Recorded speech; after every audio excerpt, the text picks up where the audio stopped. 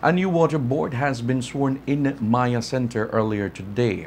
Correspondent Harry Arzu has the story.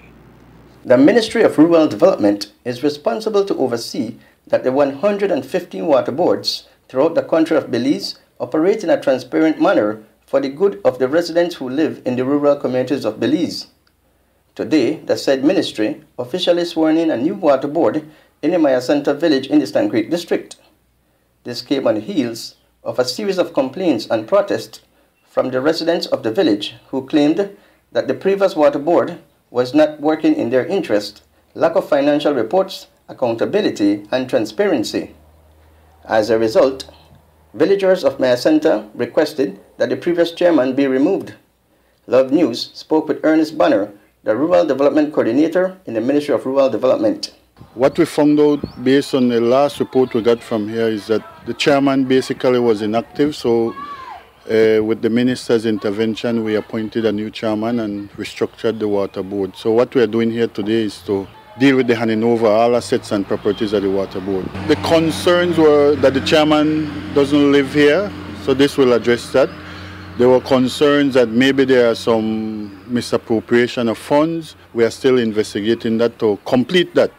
After we complete that, whoever is responsible will be held responsible. Well, the assets, we are starting with the office, what is in the office, and then we come out and see what in terms of equipment and supplies they have for the water system. In Maya Center village, it is alleged that approximately over $10,000 is unaccounted for, and in Silgrass village, over $6,000, and the ministry said that the boards will be held accountable. Love News spoke with two residents of Maya Center village who are officials in their local government. Daniel Bolon, Secretary of the Village Council, and Agapito Chub, Secretary of the Water Board. Well, the people are in one side, are happy that the government had intervened into this chaos with the water board, with Joe Bolon being the chairman, and they are well satisfied with the government intervention that we now appoint a new leader to be endorsed today, and that we will find out the facts today, what amount of money is missing, and then if there should be any money missing, and other properties belonging to the water board.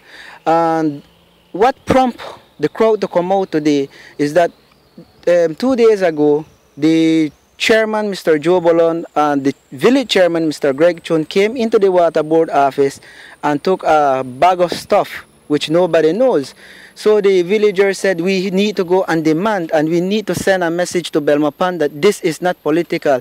So this crowd that you see out here today is both PUP and UDP. They are very happy with the government intervention. They want to send a clear message, and moreover, they have donated chicken, masa, everything to show respect to Mr. Banner, and we are willing to feed him at the end of our meeting, which of course we appreciate the intervention of the government. We are very glad that we came to a conclusion that we will have a new water board committee from as of today go back. Reporting for Love News from Maya Center Village, I'm Harry Arzu.